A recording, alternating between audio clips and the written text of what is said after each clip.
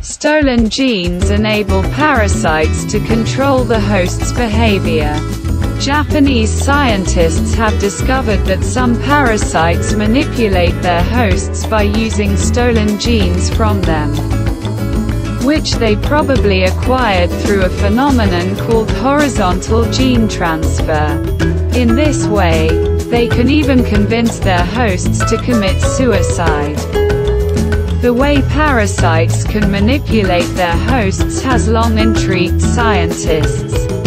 Japanese scientists in a recently published study suggested that some parasites have hundreds of genes that allow them to take control of the host's movement.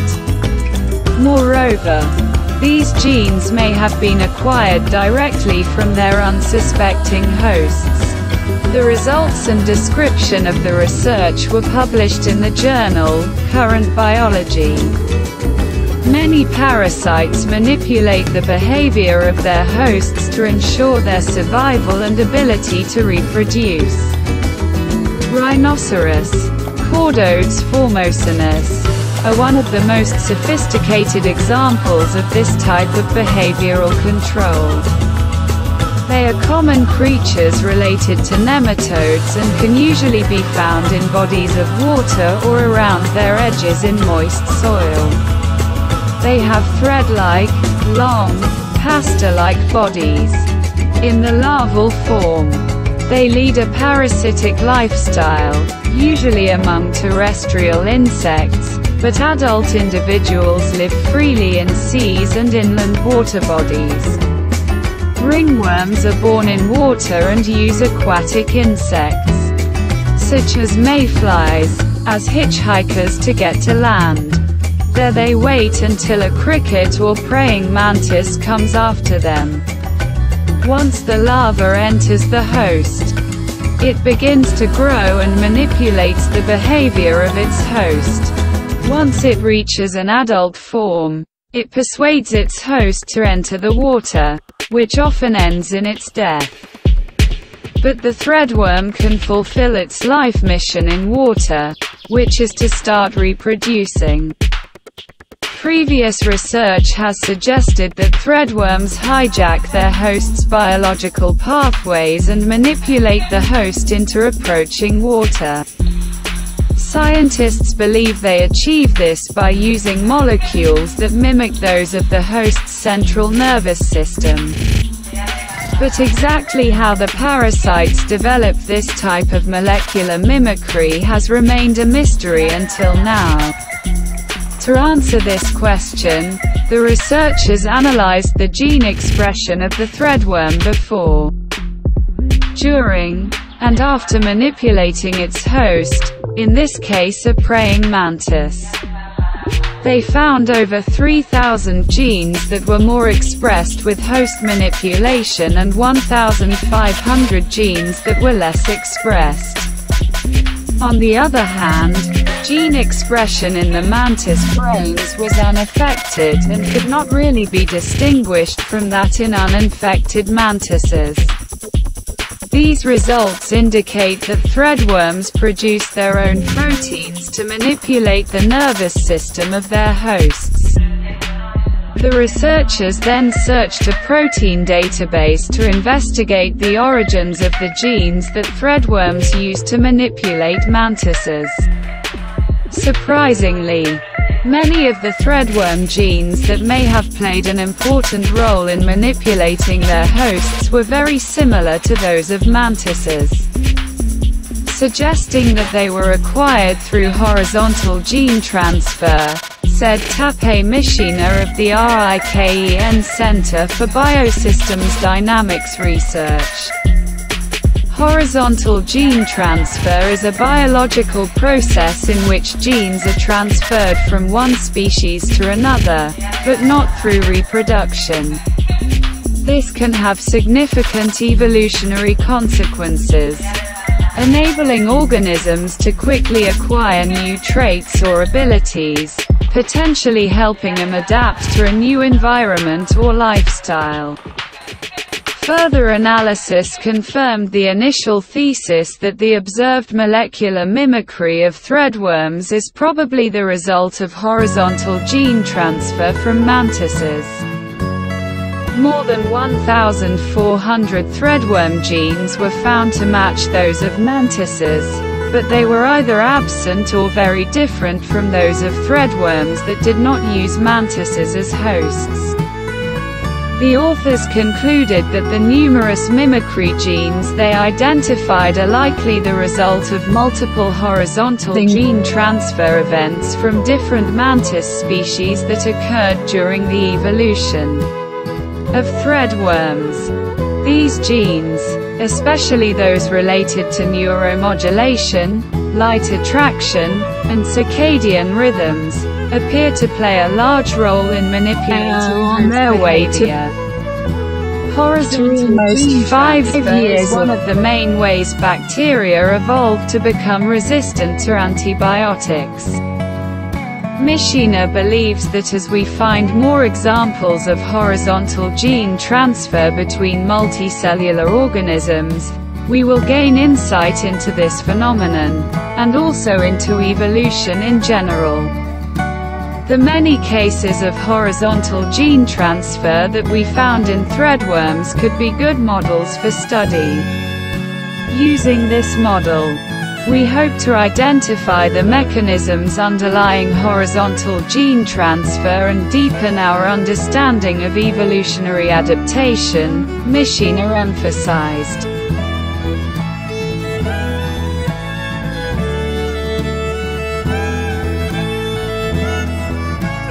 Supercapacitors stuffed with carbon nanobulbs. A team of scientists from Poland has an innovative idea for electrode materials used in the construction of supercapacitors. These devices are to include carbon nanobulbs, i.e. multi-layer fullerenes.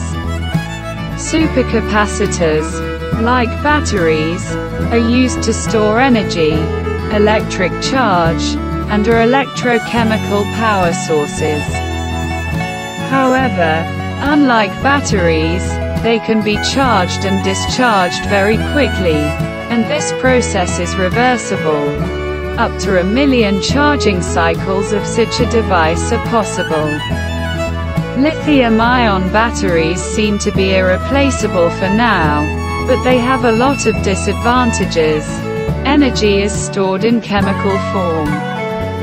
Their production requires rare earth metals that are increasingly difficult to obtain. They are charged for quite a long time and a limited number of times, which increases the costs. Maintenance. Additionally, the chemicals they are made of may pose a safety and environmental threat. That is why supercapacitors based on organic materials are such a hope. Although there are already supercapacitors that charge thousands of times faster than batteries, they are still unable to store enough energy. Currently, lithium-ion batteries can store 20 times more energy than supercapacitors. So for now, batteries and supercapacitors complement each other. For example, in hybrid cars or electric vehicles, batteries provide a large amount of energy to keep the vehicle running for as long as possible. And supercapacitors provide the power to move the vehicle or brake suddenly, while regenerating the device. Scientists are therefore looking for materials with better parameters, which will simultaneously accumulate a lot of energy and charge quickly. For now, carbon materials, for example nanotubes, are often used in supercapacitor electrodes, but the search for materials that will perform even better is still ongoing. A single fullerene is graphene rolled into the shape of a ball, explains Professor Marta Plonska-Brzezinska from the Department of Organic Chemistry, Medical University of Białystok. In carbon nanobulbs, smaller fullerenes are trapped inside increasingly larger ones, creating something like subsequent layers of an onion, or matryoshka. A carbon nanobulb contains on average 10 of these increasingly smaller carbon balls. Carbon nanobulbs are extremely durable, resistant to high temperatures and can store a lot of electrical charge. Professor Plonska-Brzezinska explains that carbon balls offer much better prospects than flat carbon materials, for example when it comes to their doping, i.e., replacing atoms of some elements with others. In this case, it would be replacing some carbon atoms with boron, nitrogen, or phosphorus atoms. In this way, it will be possible to accumulate electric charge more effectively in such heterogeneous structures than in graphene or nanotubes. Therefore, her team proposed using nano-onions to construct supercapacitors. The method for producing nanobulbs is already known, says the researcher. It is known that they can be produced even from diamond nanoparticles, processed under appropriate conditions. Contrary to appearances, nanodiamonds are not expensive at all, and they are commercially easily available, the professor notes. Researchers from the team of Professor Marta Plonska-Brzezinska from the Medical University of Białystok, in a publication in Scientific Reports, recently showed that multi-layer fullerenes combined with organic materials, made mainly of carbon and nitrogen, can be used in supercapacitors. Nanobulbs are just one of the ingredients of the stuffing that forms the supercapacitor's electrode. The materials in question are resistant to high temperatures. They can already withstand 600 degrees Celsius, are great semiconductors and accumulate large amounts of charge. The material is selected to create a porous carbon skeleton. Ions carrying a charge quickly pass through this skeleton to the electrode, which is collected in the material containing carbon nanobulbs. The amount of accumulated charge is expressed by the specific capacity of the material and is 638 F per gram. This is one of the highest values for organic materials reported so far in the scientific literature. Scientists are now working to best combine these two types of materials for producing supercapacitor electrodes. In the near future, we want to use the possibilities offered by artificial intelligence to design devices with the best possible electrochemical properties. It will help us select materials with great potential that are worth testing, says Professor Plonska-Brzezinska.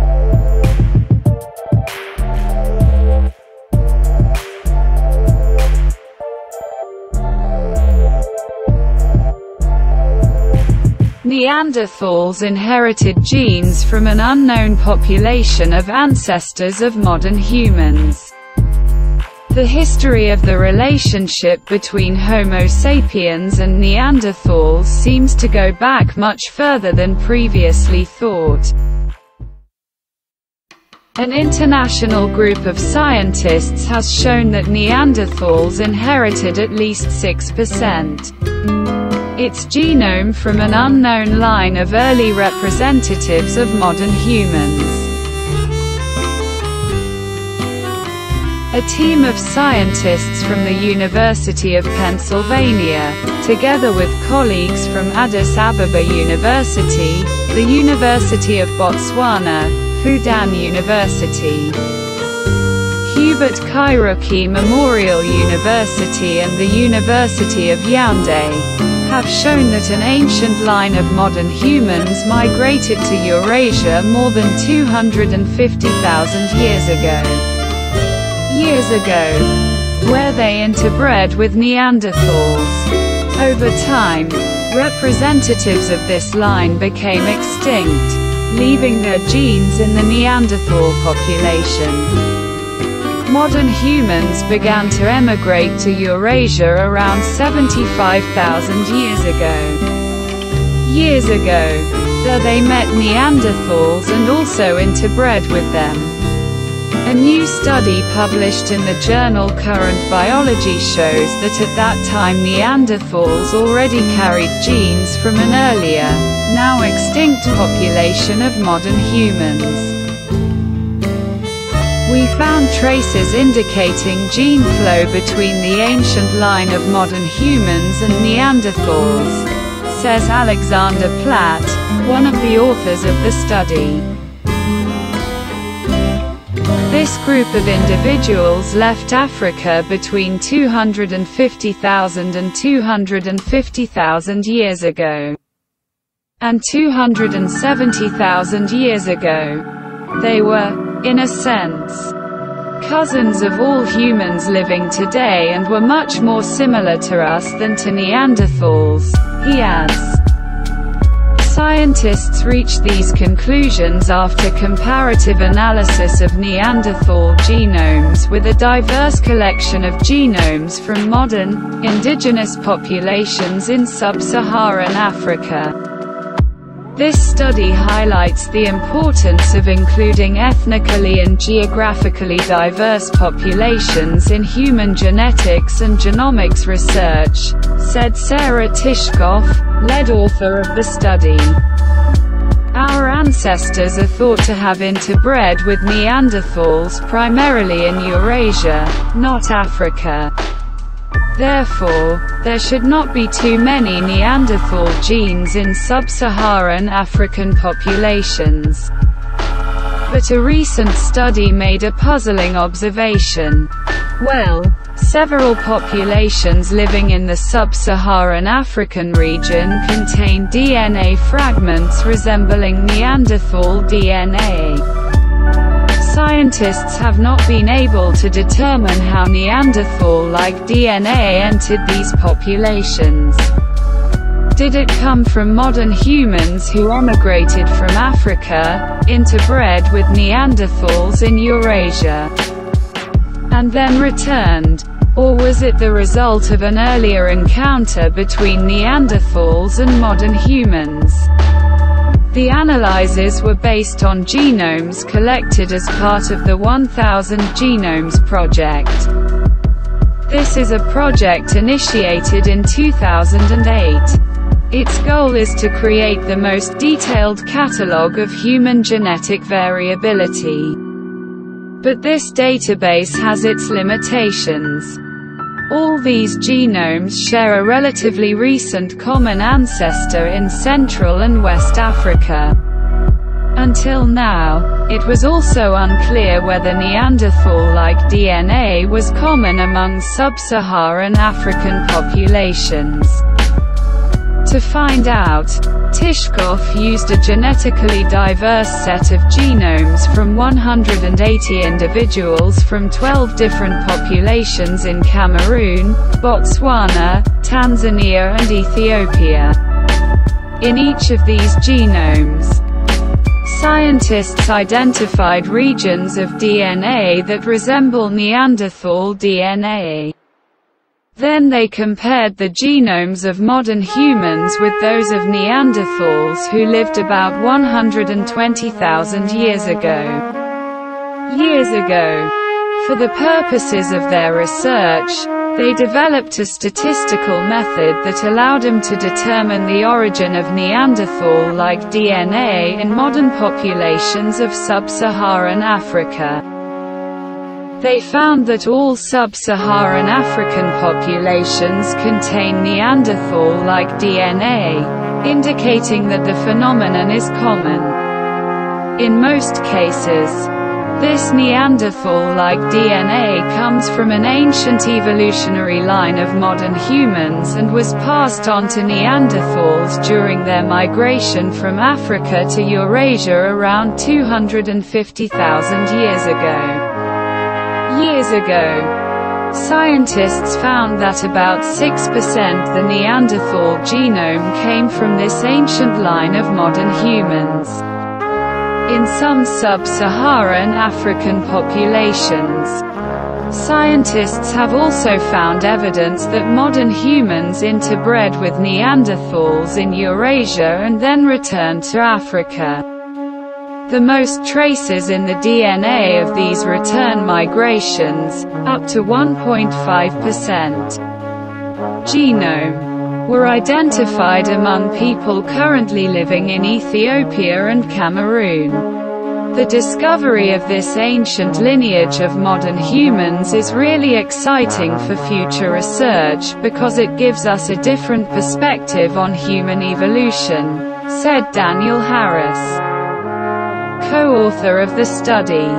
Since we do not have DNA sequences of modern humans from such ancient times, identifying these sequences will shed light on very early human evolution in Africa, he adds.